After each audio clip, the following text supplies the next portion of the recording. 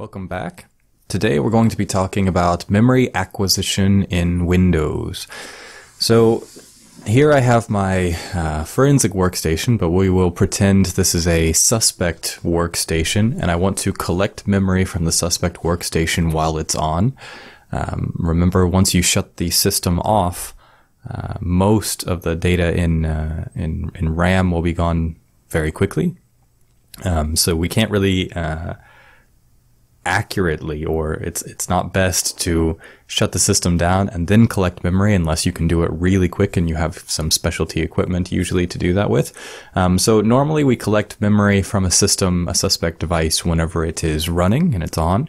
And to collect memory from this Windows system, I'm going to use FTK Imager again, just because FTK Imager is very easy to use, especially for memory acquisition. So I have let's say that I have this external USB stick that contains all of my forensic tools on it, including FTK Imager. I insert my forensic USB device or drive into the suspect system, and I have some designated storage place to save all of this memory image from the suspect device. I do not want to save the memory image back onto the suspect's computer, especially to the hard drive, because that could overwrite some traces. I need to save it basically to an external device.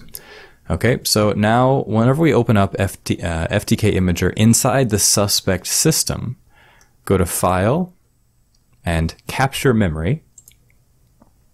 And then you're only presented with a few different options, and we see first destination path. So I need to specify the destination path, and I'm going to put this, we already had a cases folder created. Imagine that this cases folder is on my external USB drive, right? So it's case 001, and I want to put it inside my images folder. And our device 001 was a USB thumb drive from the suspect. So I want to, because I want to capture memory from an actual computer, it's not related to the thumb drive, I'm going to make a new exhibit or a new device folder to store my images in. Okay, so I call it just 002 because it's the second device that I'm acquiring data from. And then next is our destination file name.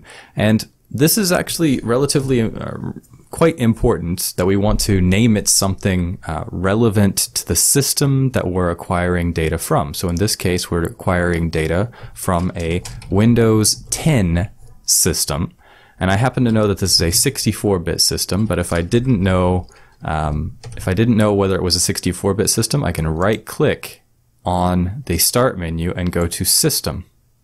Now, clicking this, opening this up, will slightly change memory.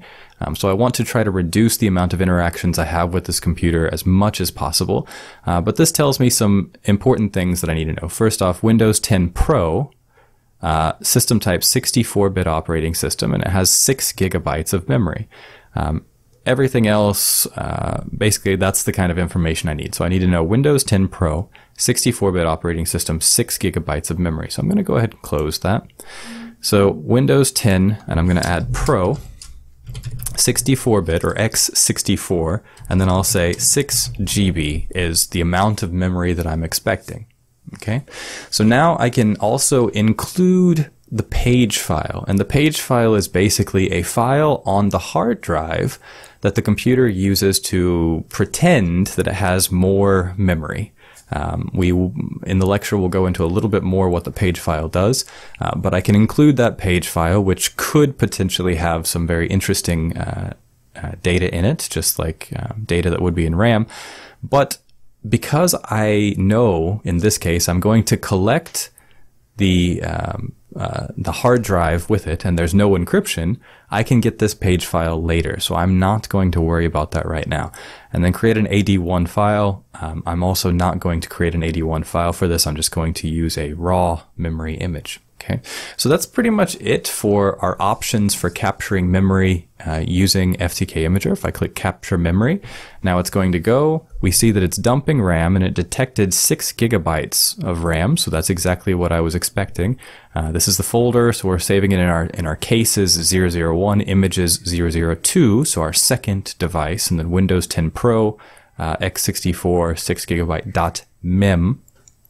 Now, if I collected the hard disk image, then I would probably also put it inside 002, and I would say hard disk or something like that. And then this 002 would basically represent this entire computer, both the memory and the hard drive that's associated with it.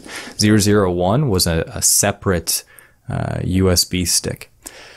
Okay, so we're copying memory now, and it is relatively fast whenever we copy memory usually. If we go into the folder, our images folder, I can now see 002, and we see this memory file, and it's copying out. Right now we have about 4 GB copied. Okay, now notice one thing I did not do was make a hash of RAM before I started copying memory. Now, if we're dealing with physical disk images, if we're copying a hard drive, the hard drive should not be changing, right? So once we have the hard drive out of the computer, the hard drive should the data on the hard drive should no longer change. So I can make a hash value of the hard drive before I make an image and after I make an image. Compare those hash values, and they should be the same because the hard drive won't change. In this case, with memory is constantly changing. So if I made a hash value of memory before I made the image, the hash values would definitely be different, right?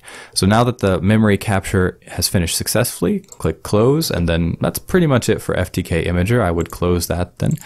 We have our memory image on our external storage device, not on the suspect system, and I've just already calculated a hash value of a different memory image just to make things a little bit faster here. But I used MD5Sum, and on my Windows 10 64-bit 6 GB image, and I got this hash value. Now that I have this memory image, the data inside this file should not change. Basically, this data and this hash value should be the hash value that the court receives, and they should be able to verify that hash value. But this is really the first time that I can make any hash value of significance from a memory image. So after I, and let's just go ahead and do this again. After I calculate the hash value of this memory image, this hash value should never change in the course of the entire investigation. So now that I've collected this memory image, I would most likely eject my USB drive or disk, and then make a copy of this memory image, probably archive one of the copies onto a DVD or maybe a backup server or something like that, and then I would only work with my copy, because I will never have the opportunity to get another copy of RAM, right? So even if I mess up this memory image, I will never be able to get the same data in a memory image ever again, right? Because this computer has already changed. So it's very important, especially to work with copies whenever you're dealing with memory images. And here we go. So now I have this hash value for Windows 10,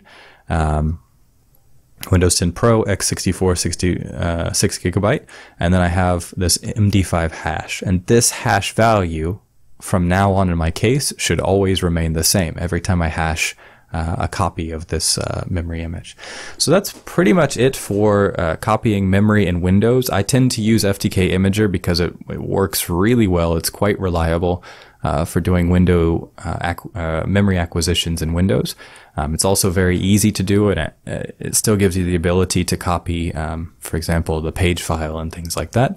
In Linux, I tend to use command line tools, but in Windows, so far, I'm quite happy with FTK Imager. So that's it for today. Thank you very much.